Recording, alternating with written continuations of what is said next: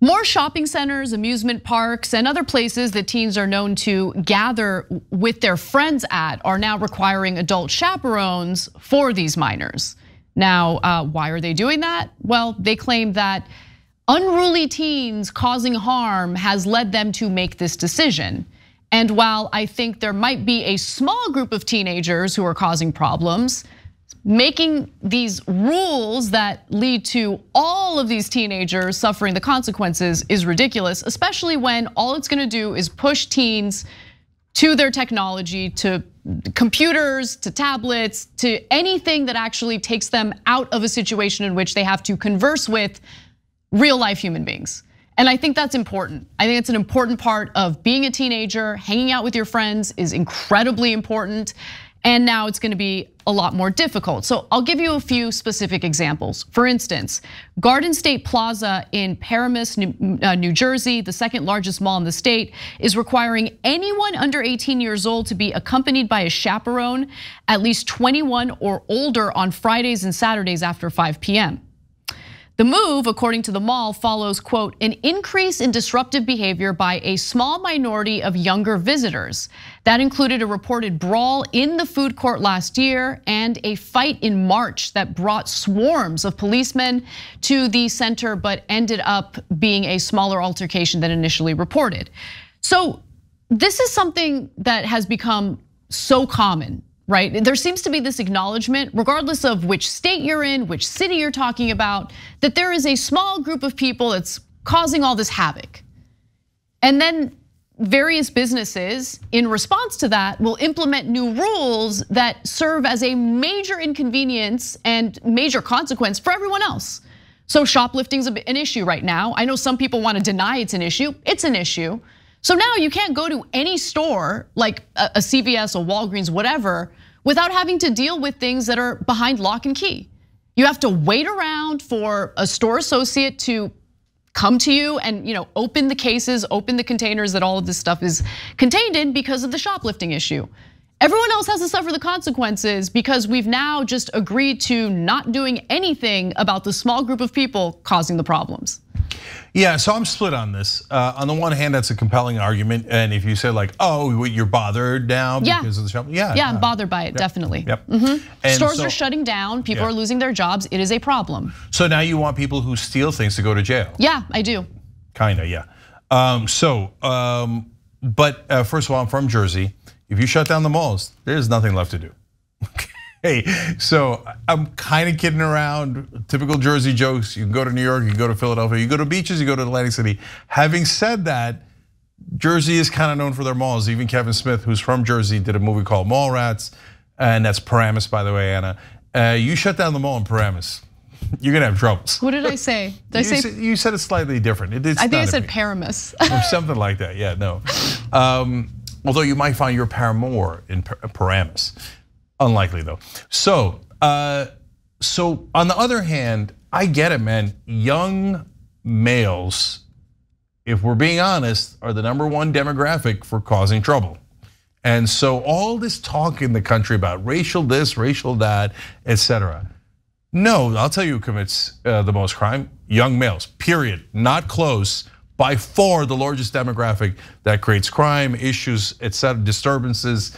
And so all the people, all the malls that are throughout the country that have done this, or most of them are, almost all of them are reporting back, yeah, it helped a lot. You get rid of the teenagers that are constantly causing trouble without chaperones. And all of a sudden people come back and the families come back and there's more shopping. Oh, there's one other financial element to this that is very important. They say that teenagers are spending less money these days than they were a couple of years ago. So they're not making much money off the teenagers anyway.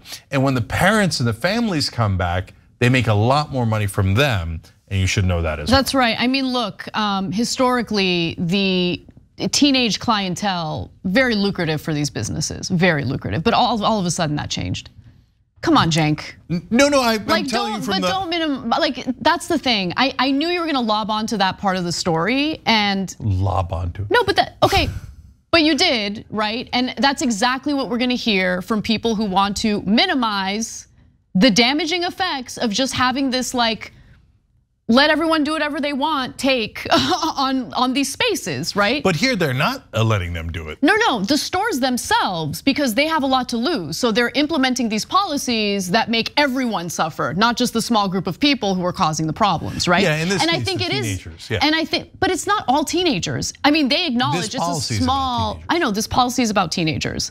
But why should all teenagers suffer the consequences of what a small group of teenagers have done? Do you get what I'm saying? Of course. And I think it's important. Like, I think about my teenage years, and some of my best memories was hanging out with my friends. And it wasn't hanging out with my friends online. It was hanging out with my friends in person, usually at the mall, going to the movies. Are you kidding me? Let me describe my childhood to you guys, or my teenage years.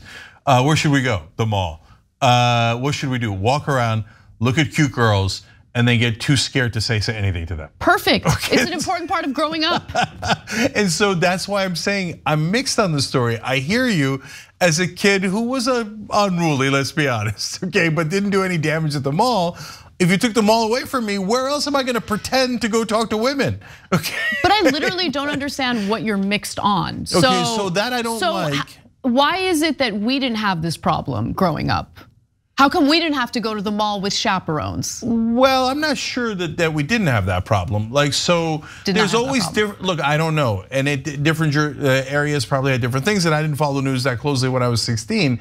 But I mean, we know that there was a mall in Alabama that had a problem with a guy named Roy Moore, and they would put up pictures everywhere and say he's banned because he's a pervert looking to try to scam kids. Or see, I mean, precision. I like the precision. Yeah. You suss out what the problem is. You focus on the problem. You don't make everyone else suffer the consequences for what Roy Moore did. Yeah, but look, at the same time, so here's another part of it that I'm mixed. So a lot of these kids that are causing trouble are 14, 15, 16, right?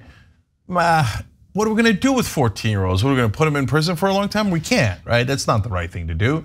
So then, okay, you're gonna target them, but how are you gonna target them? And sometimes you do have to just say, look, man, these set of folks are, you know how you target them? The bad guys ruined it for everybody. And by the way, I got a spectacular example of that in a second. You take their picture, you post their picture in the break room or wherever it is that they post. They used to do this all the time. Yeah. They do this at amusement parks, right? If you cause a problem, they bring you in. They have like police on, at the amusement park or the mall, wherever we're talking about. They take your picture. They let you know you're banned. You're not allowed to come back, and you're done with it. They don't come back. Yeah, so I'm actually banned from Great Adventure in New Jersey. Good, you deserved it. I don't even know what you did, but you deserved it. Well, I jumped into the water fountain in the middle of the place, and apparently you're not supposed to do that. Anyway, it was raining. We were wet anyway. Anyways, so yeah, look, I get it. You could ban people, but the reason I brought that up is because you can't really, right? Every time I went back to Great Adventure, we're like, oh, he's one of the banned guys. No, you're banned. I know someone, okay, a friend of mine was at Universal in Florida, in Orlando.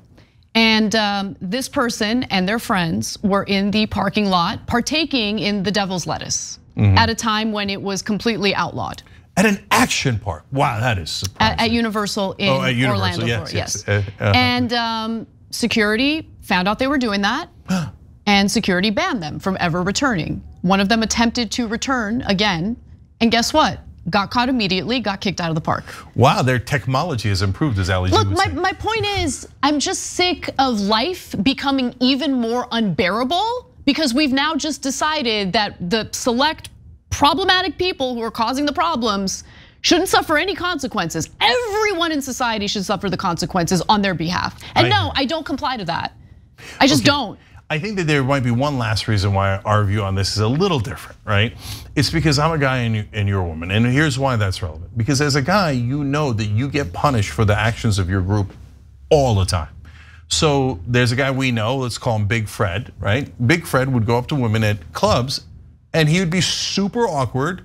First of all, that's okay. I mean, not everybody's like smooth, and certainly I wasn't smooth when I was younger, etc. But then girls could get their defenses up. And then when they get their defenses up, he would get hostile.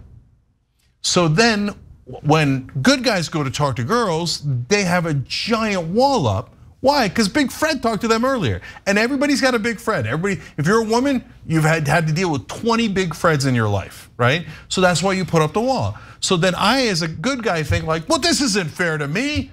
All the bad guys ruined it. But for guys, we're used to that. Yeah, bad guys ruin everything, right? So that's why I'm a little bit more like, I get it. It sucks, but I get it. Whereas I think you're more pissed about it because I don't think women really ruin it for each other. I mean, if you're attractive, the guy's like, yeah, whatever. Who cares about what Big Sally did earlier? Okay, this is a different conversation. And that's the difference between men and women. Thanks for watching The Young Turks, really appreciate it. Another way to show support is through YouTube memberships. You'll get to interact with us more. There's live chat emojis, badges. You've got emojis of me, Anna, John, JR. So those are super fun. But you also get playback of our exclusive member-only shows and specials right after they air. So all of that, all you gotta do is click that join button right underneath the video. Thank you.